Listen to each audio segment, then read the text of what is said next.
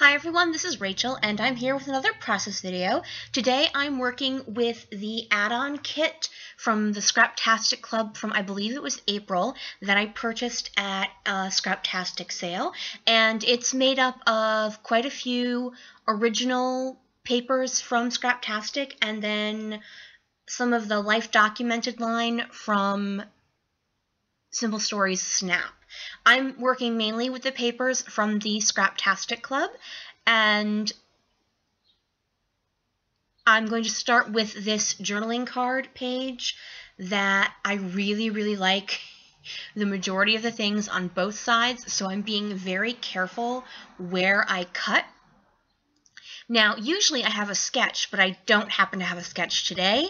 I am working with one vertical photo, so I thought I would be able to just do a very quick, if you hear any little noises, sorry, it's my cat, do a really quick, very basic, layer a couple of pattern papers behind the one vertical photo layout. So the first thing I'm trying to do is get this journaling card that has a smiley face at the top. That's what I want to use for my journaling. And I'm also going to use the branding strip in this layout, so I want to go ahead and get that set aside so I don't accidentally do something to it. I'm going to actually use both of these pieces of cardstock. I'm going to do an offset design with the yellow as the main page and then a peek of the craft at the bottom and left-hand sides. I absolutely adore this sketchy chevron, which is funny because I do not work with a lot of primary colors. I prefer, the pink aqua coral thing that's really popular right now, but a lot of my niece's pictures have primary colors from when she's little, and I'm trying to go back and scrap a little bit of those at a time. So this kit actually worked really well for me. Excuse me, my cat's about to step on my laptop. Let me get her down. Sorry. All right, back to the layout. So I'm going ahead and cutting out all of my paper first, and I'm getting this craft offset piece cut out, and then I'm counting to make sure it's 12 inches across so I know exactly where I need to place it and how much of the craft is going to be visible. And that's where I'm going to put that branding strip, and I'm going to go ahead and mount the photo on the rest of the craft to make a border for it. Now, if you're a subscriber of mine and you pay attention to what I do, you'll notice that lately I've been scrapbooking photos more with a white border than I used to. Probably no one has ever noticed this except me because, it's my layouts.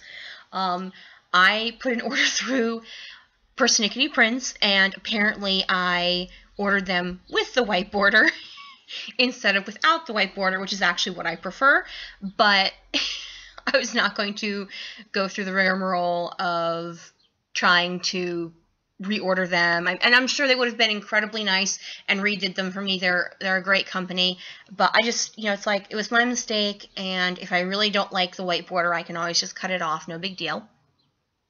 So when I was layering these up, I realized I could kind of post it so I could cut that one other journaling card out of that blue paper I'm using from the journaling card paper, and I really loved almost every single one. I actually it was ordered from a kit, and from a sale of a kit, so I'm quite sure there's absolutely none of this left. So I was like, oh man, I really wish I came with two. And I don't say that a huge amount. And I don't buy two of one thing unless I absolutely love the majority of the journaling cards on the other side. So now you're going to watch me go through every doily color I own to try to figure out which doily color I should use. So while I'm doing that, let's talk about the photo. So this is a picture of my niece at 6 months. I was not living with them at this point. I did pick her up from her daycare once or twice a week when her mom had to work late. So this is actually a picture taken by one of the daycare workers. To get her to go to sleep, she had to be bored to sleep. So they would sit her in the swing and they would not make eye contact with her, which sounds horrible, but as someone who babysat her as a small baby, it's absolutely true. If you paid attention, if she could make contact with you and coo at you, and she would not go to sleep. And to this day, if there's a movie on, like all of her cousins, like when they go on vacation in the summer, they would put on a movie and all the kids would fall asleep except Noelle, who would just stay awake until the credits rolled, and then she'd go to sleep. It's like if there's, like, so the rule became they could only watch a movie that she had seen 3 or 4 times, because otherwise she just wouldn't go to sleep till like midnight and be a bear the next day. All right, so anyway, so they would put her in this swing to get her to go to sleep, and they wouldn't, like, abandon her or anything. They just wouldn't look at her. So you had to not look at her, not talk to her, not just let her rock herself to sleep. You know, so it's just very funny. So, okay, anyways, while I was telling this story, I went ahead and I'm looking at these stickers from the Simple Stories Life Documented Snap collection, and I grabbed that little file folder tab and I put that on the photo, and then I grabbed this word that says fabulous, because she really does look fabulous in her little hat and sunglasses, and then I grabbed those 3 arrow stickers that are in a wood grain that kind of mimic the sketchy chevron in the bright colors, and then I'm going to grab that camera sticker, and I'm going to look, because I know there's camera paper, and I didn't know if there were bigger cameras on the paper, but there weren't, because I would have preferred to have something slightly larger, but there wasn't anything, so we went with what we had. Now here's the thing, yes, I could have gone into my stash and probably found something larger, but I would have taken more time. So that's why I like working with like little kits I put together myself, or kits that I pre-buy like this one. So it just makes the process go by a little faster.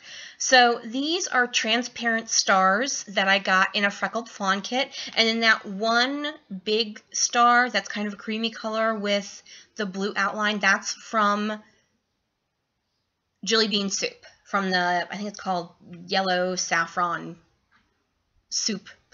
And then the word stickers are from Bella Boulevard, and one of a very small file of mine got corrupted, so you missed kind of me placing those.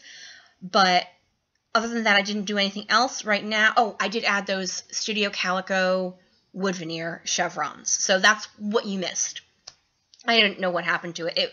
It loaded, but then when I went to like put it in this video, nothing happened.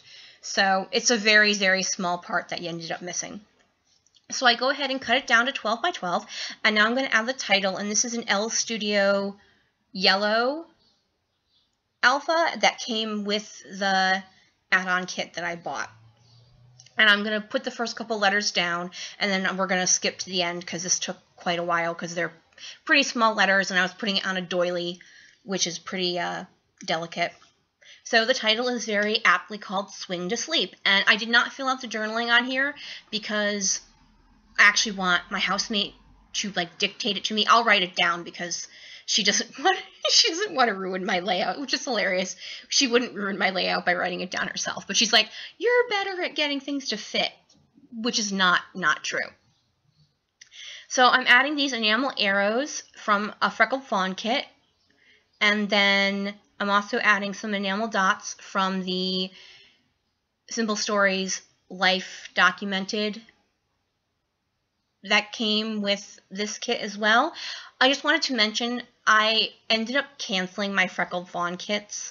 I think I got them for 3 months, 2 or 3 months. And it's not that I didn't like them, it's just that, oh my goodness, that was a lot of washi. Whew, that was a lot of washi. I was like, I can't get washi every month, I'll die. So I have these mini Heidi Swapp Color Shines from Michaels, so I add that in navy, and then I'm going to show you some close-ups because that's going to finish off my layout. Thank you so much for joining me. Have a great day, everyone. Flick me a thumbs up if you can, and I will see you soon with another process video. Bye!